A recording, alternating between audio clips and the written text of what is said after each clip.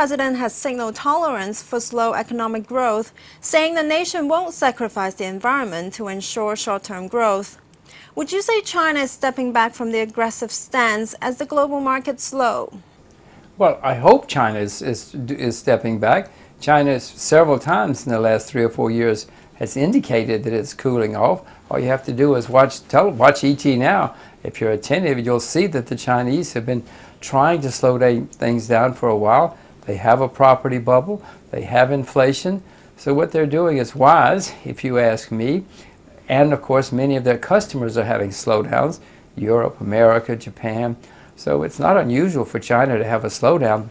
And by the way, Ayesha, you know, slowdowns are normal.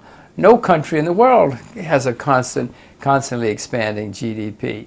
In America in the 19th century, as we were rising to power and glory, we had 15 depressions with a D, and yet we did a pretty good job in the 20th century.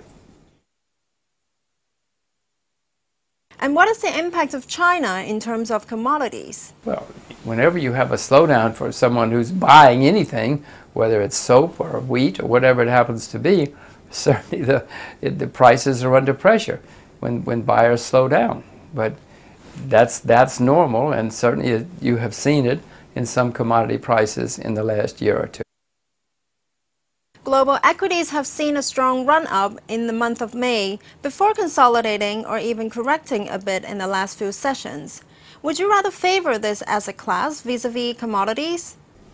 Well, I don't really want to own equities right now. I owned a fair amount of Japanese equities, as you may remember. I sold most of them 2 weeks ago. I thought I was selling them badly. It looks like I might have got something right for a change. But I'm not very optimistic about equities because you see what happened in Japan when people start getting worried about the end of the artificiality. Ayesha, when everybody realizes that all the central banks are going to have to cut back, it's not going to be fun. I mean, the Japanese stock market has collapsed in 3 days. You just wait till the whole world has to face this problem.